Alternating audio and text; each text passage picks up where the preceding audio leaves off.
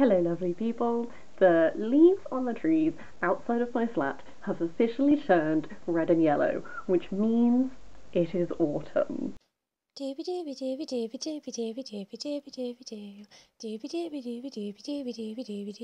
vlogs. If you watch my channel for a while, you know that I'm not the biggest TBR person unless I'm taking part in a readathon. Autumn changes that. Every single time autumn rolls around, I find myself craving very specific things, and I often crave the same things every autumn. I've decided to do what I did last year, which is set myself a specific, autumn TBR. I will be reading more books than just these over the course of autumn.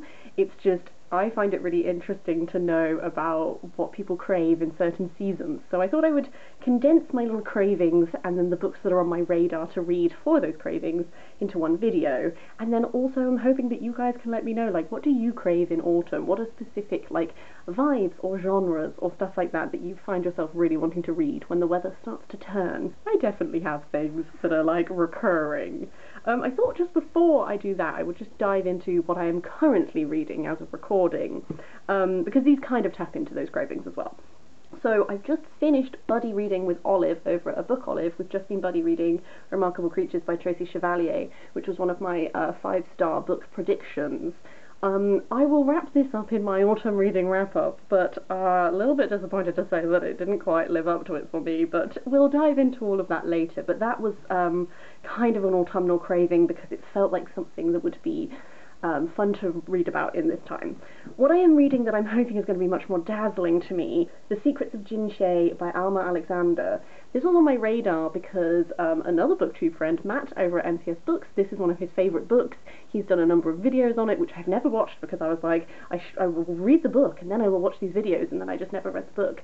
But I'm changing that. This is set in medieval China. As far as I'm aware, I'm literally this far into it, so I don't really know a lot yet. We're following a number of different characters who are all women. They come from different, class, different backgrounds, that sort of stuff. And then there's this bond of Jin-shei, which, from what I can gather, is, at its most simplistic, a bond of friendship, but it is something that comes with not just the joys of friendship, but also there are, responsibilities that come with it, and by entering Jin-shei with someone, you create this bond of reciprocity and stuff like that. That's what I've gathered from, again, this far in. I think that one of these characters is going to be this empress. This feels like one of those books that's going to be very, I feel like I'm going to be very immersed in this world. So far it seems like one that's going to take its time, and it's going to take place over a long period of time, but I'm really looking forward to sort of settling in and grounding myself in this world and these characters and these bonds and just sort of seeing where this goes. This is not a time period that I've read about before, so I'm excited to sort of learn a little bit about a time that I don't really know about. But yes, I'm hoping it's going to be absolutely dazzling. I have promised Matt many updates as I read it, and I'll be sure to report back. The other book that I'm currently reading is This Golden Fleece, A Journey Through Britain's Knitted History by Esther Rutter.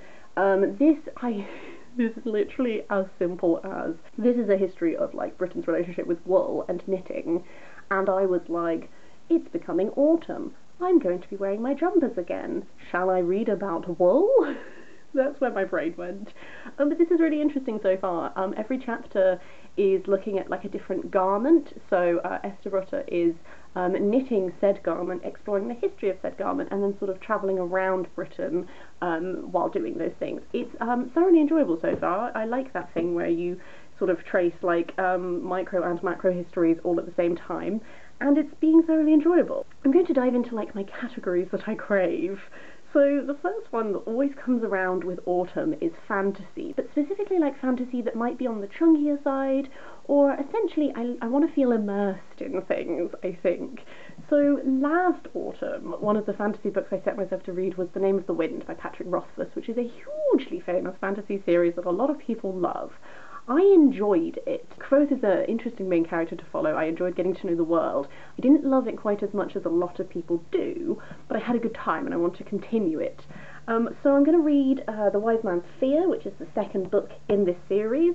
I am very interested about this one because I know a lot of people who loved the first book who did not like this book, but similarly I do also know of people who still absolutely love this book, so I'm kind of interested to see where I fall, given that I had a thoroughly enjoyable time reading the first book. I really enjoyed the time period I read it in, like I really enjoyed reading it in autumn because I felt like there was a bit of autumn in the book and that sort of thing. I'm interested to see why this is a bit of a controversial one. It's very highly rated on Goodreads, it's just I have also seen a lot of people who really did not like it. So I'm going to see what I think. I don't want to give too much of a plot setup because it's the second book in a series and spoilers, so I'm going to leave that one there. The other fantasy book I want to read is on my Kindle. That's An Ember in the Ashes by Sabaa Tahir.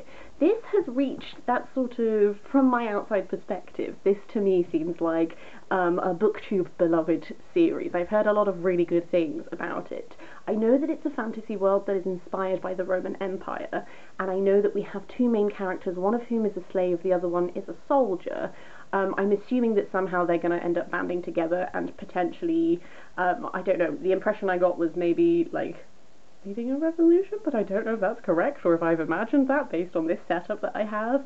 Again, I don't actually know too much about this one, but I've heard such good things about it on Booktube, and I really am in the mood to settle into some really well-beloved fantasy, so I'm hoping that those two are going to really fulfill, like, my fantasy yearnings. Another genre that I find myself craving a lot in autumn is murder mysteries, and I didn't have any murder mysteries on my TBR. I decided to pick up another book on my Kindle, which is An Heir to Murder by Booktube's very own Charles Heathcote.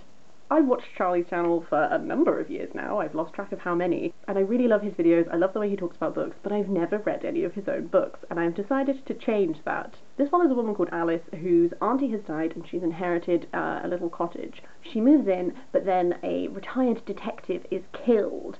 She ends up embroiled in the investigation, and I'm expecting it to be like, a cozy, lovely murder mystery, but also one thing I really like about Charlie is like his sense of humour, and I feel like that might be in this text as well. So I'm just really excited to try it out, and I'm hoping it's going to fulfil all of my little murder mystery needs. It's sort of linked to murder mysteries, is a slightly more general vibe that I always want to read in autumn, which is like mysterious, atmospheric kind of books. So the first one I have for this is like my classic author who I go to for these, and that's Daphne du Maurier. This is the final Daphne du Maurier that I own, that I haven't read. There are many more that I haven't read, but I just don't own them. This is My Cousin Rachel. This gives me such strong Rebecca vibes, because Daphne du Maurier has written quite widely, so she has a lot of books that are completely different genres to each other.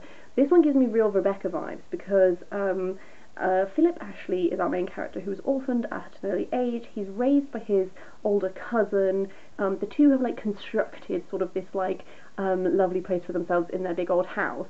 His cousin Ambrose goes on holiday, marries this woman called Rachel, not Rebecca, slip of the tongue, and then he suddenly dies, and so Rachel returns to this estate, and Philip finds himself really drawn to her, but there's also this question of like, how involved was she in Ambrose's death?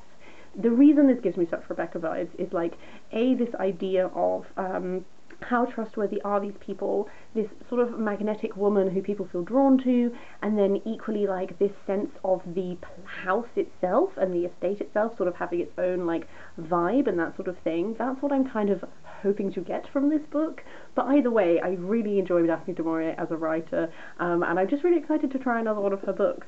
Slightly linked to that is Rebecca's Tale by Sally Beauman. I tried to read this earlier this year, just after I had reread Rebecca, and I think that was a bad idea, because I had Rebecca so fresh in my mind that one thing that rubbed me the wrong way about reading this was I felt like the characters had been really changed, and they weren't the same characters that I literally just finished reading about. My friend really loves this book, and I sort of asked her, like, you know, if this is how I'm feeling, do you think I'll get on with it, and blah. And she said that she sort of comes into this and kind of views it a little bit like a big fan fiction, a little bit, so it doesn't matter 100% if the characters aren't like spot on, and she just like enjoys it for what it is. So I'm going to try and do the same thing again. If I don't get on with it again, then I'm going to just accept that it's not the book for me, and I'm going to put it in my pile of books to sell and get rid of. But this is set 20 years after Rebecca, and I believe it is exploring a bit more about Rebecca herself. I'm just gonna see. I think one thing that I didn't really like is that I personally find all of the characters in Rebecca very shady. None of them are like morally good people to be, and I felt like this book was trying to make a couple of them out to be like much nicer than I felt like they actually were. So we'll see how I feel. If I don't like it, I'll just give up on it and I'll accept it. But I thought, let's just give it another go. And I do like a chunky one. I do like chunky books in autumn as well. The other book that is, I'm hoping, going to be atmospheric and interesting is English Animals by Laura Kaye. I got this through the Queer Book Box subscription. This follows Mercer, who gets a job in a country house in rural England. The couple who own it, Richard and Sophie, are chaotic, drunk, and frequently outrageous, but also warm, generous, and kind to Mercer. Richard is involved in taxidermy, and I have to say that taxidermy actually really freaks me out ever since I went to this one museum in Venice that has like so much taxidermy in it, and I was just like, So I don't really love taxidermy, so we'll see how that bit goes. But I know that Mercer falls in love with Sophie, and I feel like it might be a little atmospheric, moody thing. I also feel like the cover feels very autumnal to me, so that might be influencing me there, but we shall see. Another thing I find myself drawn to in autumn is books about food, and I think it's because I really like autumnal food. Like, where I grow up is very much like cider country, and so like cooking with cider, cooking with apples, like autumn feels like the right time for all these things. So I'm going to pick up a book which I've heard so many good things about and I'm so excited for, and also is a sneak peek of a haul that is going to come in a couple of weeks maybe. But this is With the Fire on High by Elizabeth Acevedo. I've heard so many good things about Elizabeth Acevedo's writing, and I'm so excited to read her work for myself. I know that she's also a poet, and I'm wondering like if that's going to be apparent in her prose. This follows Emily, who wants to be a chef, but she also has a very young daughter, and she's 17, so there's a lot going on. The blurb says, Emily knows though that there are rules she has to play by, and yet once she gets cooking, her passion to feed will nourish her soul and dreams too. With the fire on high, anything is possible. I have such a good feeling about this. I actually picked this up because of Jade at Jaded Reader. She's her mid-year book freakout tag just sold me on this book so hard, as if I wasn't already sold, but it was the kick up the bum I needed to actually buy it. So this is one that I'm particularly thrilled about, and I'm super excited. I have one more vibe, which is, of course, Halloween. So I have a book on my Kindle which is The Strange Case of the Alchemist's Daughter by Theodora Goss, which is on my radar because of Sam at Sarcasm and Sci-Fi. A book she really influences the books that I buy. But this is a book that follows the child of Dr. Jekyll from Dr. Jekyll and Mr. Hyde fame, and I believe a lot of the characters in this are sort of like the children of monsters from like classic gothic fiction and stuff like that. One of them is the child of Dr. Moreau, I think one of them is the child of Frankenstein, I can't remember the third one, but essentially like that was enough to sell me on it, so I picked it up on Kindle, and I'm hoping to read it closer to Halloween to get me in the Halloween mood. And I think it's kind of going to be looking at like the legacy of these monsters, but then also I think all of the children are daughters of, so I think that's potentially going to be like a really interesting angle. I know it's part of the series. If I like it, I will be continuing the series. Another Halloweeny thing I have, which I don't actually have any books for, is I've been really wanting to read more vampire books. I recently read Bram Stoker's Dracula, J. Sheridan Le Fanu's Carmilla, and John Polidori's The Vampire, and I really enjoyed reading them. I really enjoyed like going back to these like roots of vampire fiction and sort of looking at the origins, and it has made me want to read vampire fiction, specifically vampire fiction that's like not necessarily, when I was a child I read a lot of stuff like The Vampire Diaries, like that sort of thing, which is a little bit more like vampire paranormal, like romancy things. I really want to read like vampire fiction that's more drawing on those original things and not necessarily about romance plots, but about like vampires. I don't know, I have like a real craving. I have some books that are on my radar. I'm just sort of putting the call out. If you have any vampire book recommendations, do let me know. A, I probably missed a bunch, and then B, if lots of people recommend ones that are already on my radar, that's going to decide which one I buy, because I'm definitely going to buy a vampire book. I just don't know which one yet. The final three books don't fit any of my specific cravings that are to do with autumn, they just fit cravings that I currently have.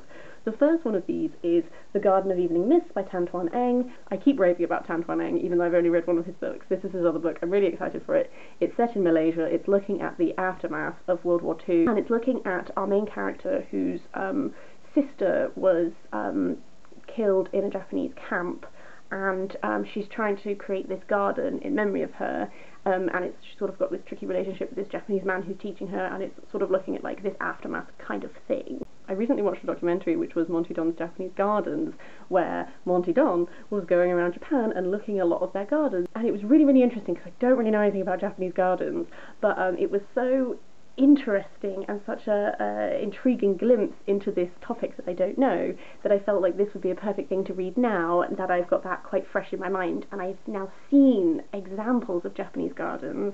I think it's going to make consuming that book bring it to life a little bit more, because I'll have a bit more of an idea of what traditional Japanese gardens look like and that sort of thing, so I'm really excited for that.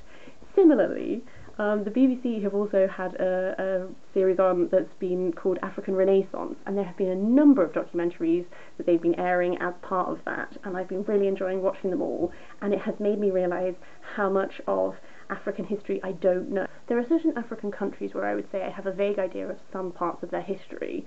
I think as a whole it's a continent that my history knowledge is sorely lacking. So these documentaries have been really interesting to help me learn a bit more, but also I've been lent the book Dictatorland by Paul Kenyon, which is looking at not just African dictators, but specifically it's split into sections to do with different things. There's like a chocolate chapter, there's like a coffee chapter, and it's kind of exploring these things. This was lent to me initially because my partner was like, I think you would find the chapter on chocolate really illuminating. How bad the main chocolate creators like Cadbury and Nestle and stuff like this, how bad they are with knowing where their chocolate is sourced from and being able to say that there's no child slavery involved and stuff like this. They just don't do that.